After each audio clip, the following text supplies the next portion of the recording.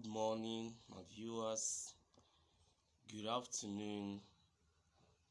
Good evening, depending on the time zone you are watching me. I want to bless the name of the Lord for your life, for how you be following this video, commenting this video. May the Lord bless you according to your heart desires in the name of Jesus Christ.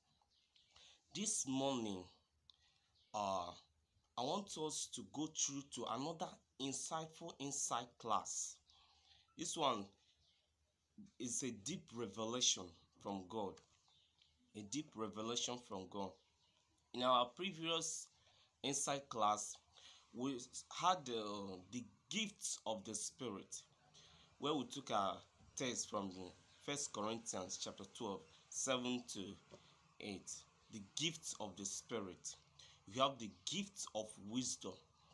We also have the gifts of knowledge, the gift of faith, the gifts of healing, the gift of working of miracles, the gift of prophecy, the gifts of discerning of the Spirit, the gift of diverse kinds of tongue, and the gift of interpretation. But this moment, we're having a more deep revelation on the measures of the gift of the Spirit a child of God can have. But before we proceed, we'll have a word of prayer for more revelation from the Holy Spirit. Let's have a word of prayer. In Jesus' name.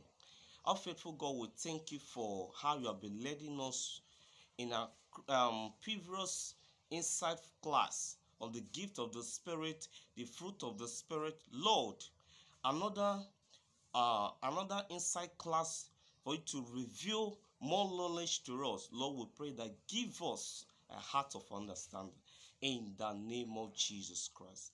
Amen. We're trusting God and believing God that we have more clearer revelation. We're focusing our attention this morning on the measures of the gifts of the Spirit a child of God can possess. The measure of the gifts a child of God can possess. We have the 9 gifts of the Spirit. The 9 gifts. We're talking about the measure of that gift a child of God can possess. Let's go to our scriptures. In Ephesians chapter 4, verse 7. Ephesians chapter 4, verse 7. It says, "But unto every one of us is given according to the measure of gifts of Christ." According to the measure, the grace, according to the measure of the gifts of Christ. According to the measure of the gifts of Christ. Let's back up to 1 Corinthians chapter 12, verse 7 says, "But the manifestation of the Spirit is given to every man to profit withal." The manifestation, that gift, is given to you to profit withal. In that Ephesians chapter 4, verse 7, that grace of God is given to you according to that gift is given to you, is given to us according to the grace of God in us. According to the grace of God in us. The school of the Spirit is a very high standard. The standards are high. One subject of the gifts of the Spirit are very voluminous. What does that mean? The depthness is too great. The depthness, the wideness, the broadness, the gifts of the Spirit are very voluminous. It's just a gift. The dimension, the inspiration in it are very voluminous. It takes the higher consecration and patiently allowing the Holy Ghost to take full charge of our lives. For we to attend to that gift number 1, gift number 2, it takes the higher consecration, because this is a high high standard inspiration. It takes a higher consecration. Takes a higher consecration. And one, patiently allowing the Holy Spirit to take full charge. To take full charge of our lives. The Holy Spirit will take full charge. Anything you do, the Holy Spirit says, no, stand. Your obedience is 100%. Your obedience is 100%. Paul said, that I may know him. That I may know him. Remember, this Paul was an apostle of Christ. Paul, an apostle of Christ. He still has that desire that I may know him. That I may know him. He still desire. You see, in his life, he came to understand that there's dimensions of Christ he needed to know. That prayer, at that I may know him. In Philippians 3 verse 10, that I may know him. He had that desire, that passion, that I may know God. He had the gifts. He had the gift of speaking on tongues, gift of prophecy, but he desired more, that I may know him. That I may know him. Have we attained to a height where our obedience to God is 100%? Let's tell ourselves our truth.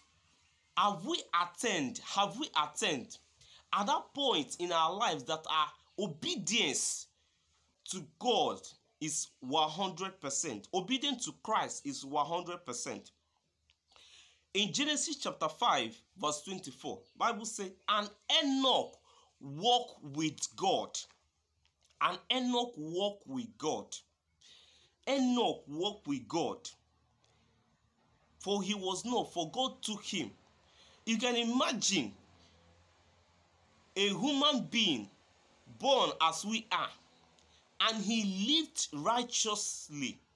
He lived to the point that his obedience to Christ was 100%. His obedience to the Holy Spirit was 100%. That God said, no, this fellow, this creature of mine cannot continue living in this corrupt earth. And Enoch walked with God. You can imagine the relationship there. You can imagine the harmony there. You can imagine the depth of this holiness in this life of Enoch. You can imagine. And Enoch walked with God. For he was not, for God took him. God raptured him. God took him home. He was not, for God took him. For a child of God to possess more than one gift of the Spirit, for a child of God to possess one or more gift of the Spirit, it shows the height of divine assignment. It shows the height of divine assignment. It shows the height of divine assignment. For one to attain more than one. Remember, we are talking about the measures of the gift of the Spirit a child of God can possess. And I said now, for one to attain to that one or two, it takes another dimension of divine assignment. Divine assignment. In Luke chapter 2 verse 40, the Bible said, and the child grew and was strong in the Spirit, filled with wisdom. The grace of God was upon him. It's talking about baby Jesus. As the child was growing, Bible said, and the child grew and the child grew and was strong. To was strong in the Spirit, to get mastery in the spirit of this school of the school of the Spirit. He was strong. What does that mean? He was the mastery. He was the mastery. No wonder his earthly ministry was a divine assignment.